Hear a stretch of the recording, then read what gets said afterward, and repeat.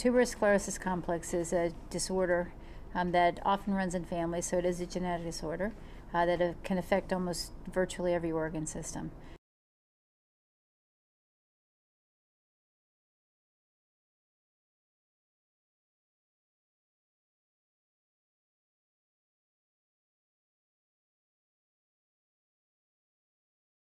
The two most frequently affected organ systems are the skin and the brain, and in about 85% of folks that have TS have skin and brain involvement.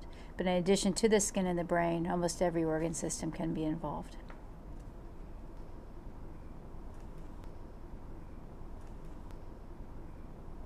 We believe that early diagnosis of tuberous sclerosis is very important because we know that recognition of the symptoms and signs of TS often lead to more effective early treatments. Different manifestations of TSC can occur at different points throughout the lifetime, and some of the most severe consequences of TSC can occur in infancy. So it's important to get diagnosis as early as possible so that the appropriate surveillance and monitoring can be done in a clinical setting to catch the first signs of any of the potential manifestations of TSC.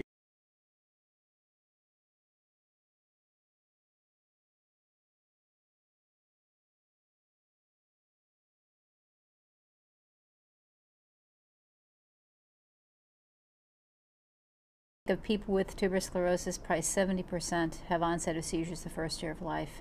And for many of those children, they then grow up to have significant cognitive impairment or mental retardation. And what we have looked at and others have looked at is that how effectively and how soon the seizures are treated can have a significant impact on how the children do subsequently. So if we see a child and we can very quickly identify their seizures, appropriately treat the seizures, then that's a child who could end up doing very well developmentally, whereas if the seizures continued, that child may have significant cognitive impairment.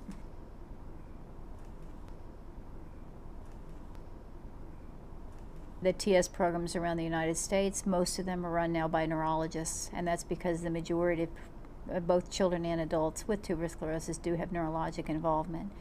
But because of the other organ system involvement, kidney, lungs, skin, heart, eye, I think that having a general approach to thinking about all the different possible manifestations is ideal. So I would like to have, as a person living with TS, I would like to have at least one physician who understood the disorder and knew what possible things might happen at any age I might be. In the perfect world, in addition to that one knowledgeable physician, if I had kidney involvement, it'd be great to have a knowledgeable kidney doctor. If I had significant skin involvement, it'd be great to have a skilled dermatologist. But if I only had just that one physician who knew what my problems were and what they could be, and had ways to refer me to any physician I might need for various manifestations, then that would be ideal.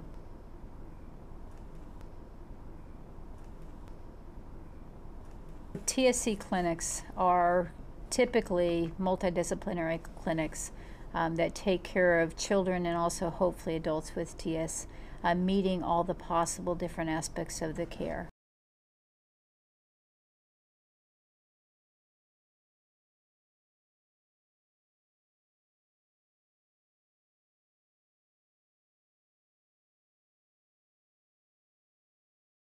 Those are clinics that have a specialized knowledge and expertise in tuberous sclerosis complex. Many are run by neurologists, and many of the programs are now run by child neurologists. So you can feel that the neurologic care, treating the seizures, the possible autism, the cognitive impairment, the behavioral aspects could be addressed. But the benefit of the clinics is that overall these institutions or clinics have a heightened awareness of the various manifestations of TSC. So they also carry the expertise with regard to possible kidney manifestations, skin manifestations, the lung manifestations, etc. So really providing more of a holistic approach to the care of an individual with TSC.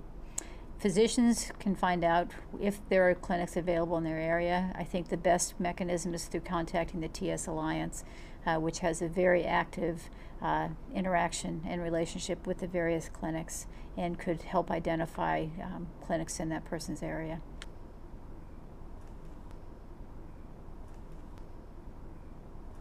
The newly updated guidelines for TSC are intended to help physicians understand what's the most recent data-based recommendations for how to appropriately diagnose TSC, and then how to monitor people throughout their lifetime, and then how to treat it, the various manifestations of TSC.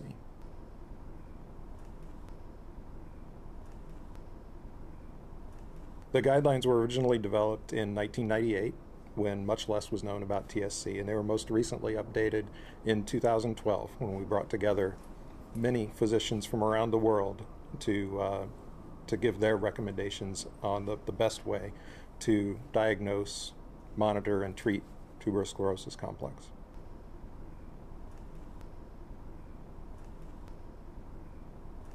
The updated guidelines will help healthcare providers by giving the most recent recommendations based on data in the scientific literature on how to diagnose and how to monitor and how to treat those with TSC, especially first-line physicians who won't see many cases of this on a regular basis. Maybe they haven't seen it at all, but this gives them a place to turn to where they can get recommendations from those physicians who understand the disease and who have dug into the medical literature.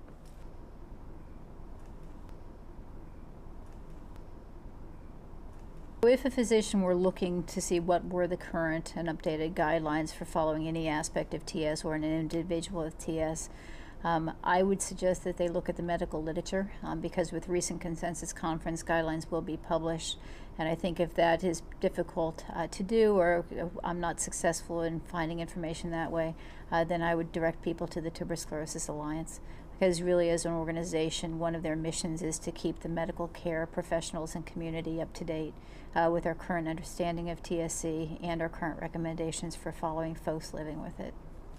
So a physician could look on the TS Alliance website, where we have a link for physicians and healthcare providers, and we would provide not only a summary of the guidelines but also links to the peer-reviewed publications where they can read for themselves the data behind the guidelines and why they were done the way they were.